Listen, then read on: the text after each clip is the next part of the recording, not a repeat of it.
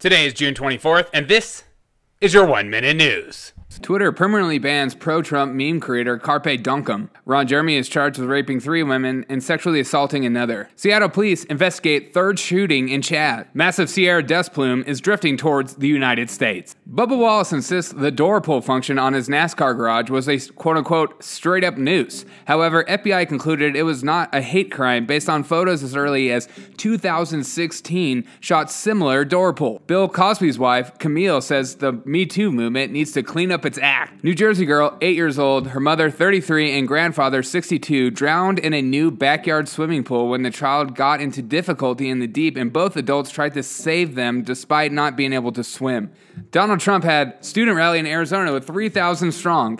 Dan Crenshaw slams Twitter for censoring Trump, saying the mob is ruining social platform. Appeals court orders federal judge to drop criminal case against Mike Flynn. A Siberian heat wave has seen temperatures hit 100 degrees in one Arctic town. Kosovo President Thaci indicted for war crime. And today in history, in 1314, Scottish forces led by Robert the Bruce win an overwhelming victory against English King Edward II. And that is your 1 Minute News.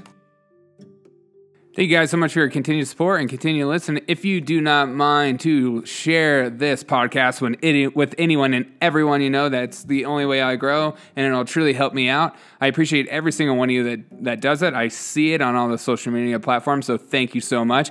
Hope you guys are having a fantastic Wednesday, and as always, don't forget that the Friday bonus edition episode is coming up.